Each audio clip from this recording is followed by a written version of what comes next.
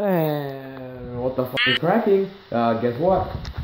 This is my PVC pipe marimba that I built about 1 year ago, or Tubulum, or Blue Man Group instrument. Yes.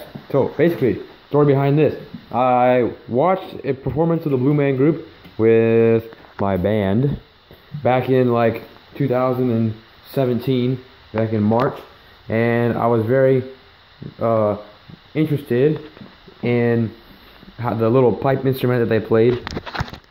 So I made one for myself. Yep. Check it out. It works.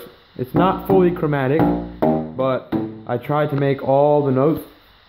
And this, by the way, I finished this about a year ago, so I've had it for a year, and I decided to make a video on it because I sort of ran out of video topics to make, and this was interesting. Anyways, let me go around back to the back right here.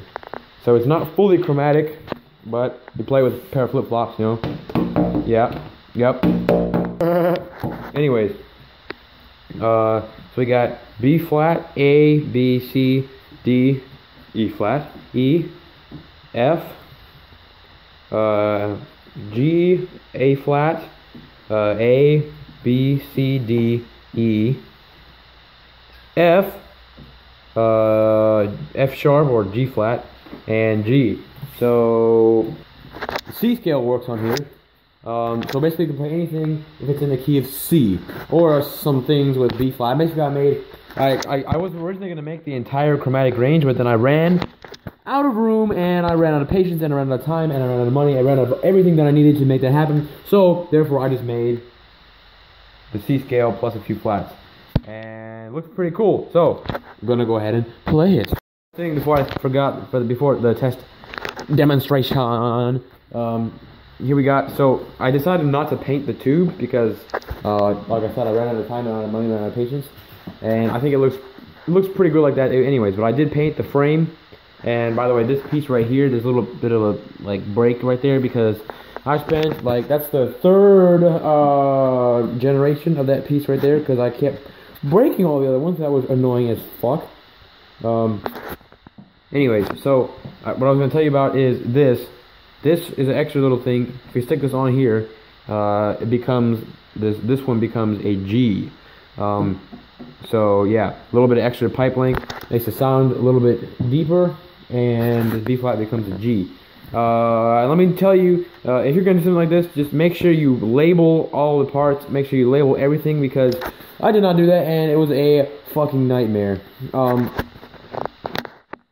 Because like I started with this right down there, it looks neat, and then I ran out of room, and then I started trying to do too much at the same time, which turned out to be a total not a good idea, because I had a bunch of tubes lying around like that, and I had no idea which was which because I didn't label them.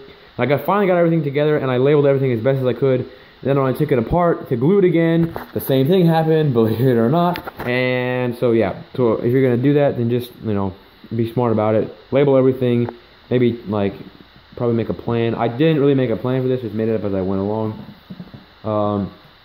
I got basically, by the way, I got all the things that all the lengths of the tubes off the internet, and so yeah, and I tuned it with a little guitar tuner on my phone.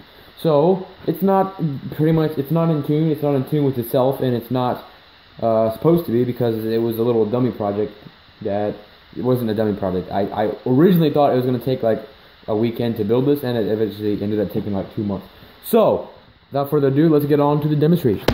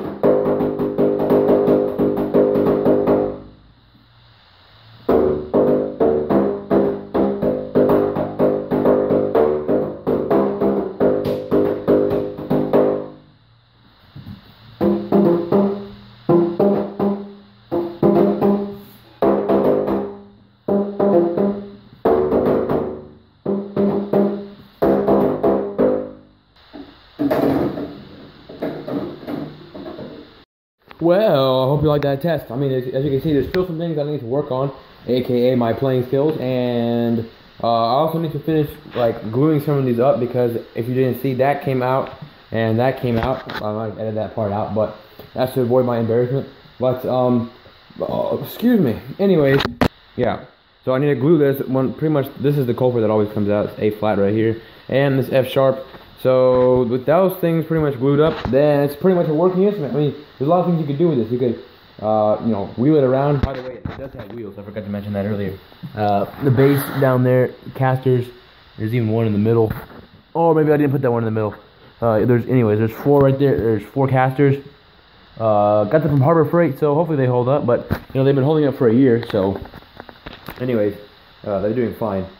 There's a lot of stuff you can do with this. Basically, like, so you could you know, take an amplifier, somehow hook up a microphone to it, maybe an area mic, put them, or maybe you can put them like a little microphone on every single one of the end of those pipes, and hook it up to an amp and go, you know, have a little concert outside of in your city block or whatever you want. Take a little hat out, collect some money, and then, you know, or you can do it at your school talent show or whatever you want. But anyways, yes, that's it. That's basically the PVC pipe marimba / tubulum / Blue Man Group instrument that I made. Hope you like it, and make sure you subscribe for more videos.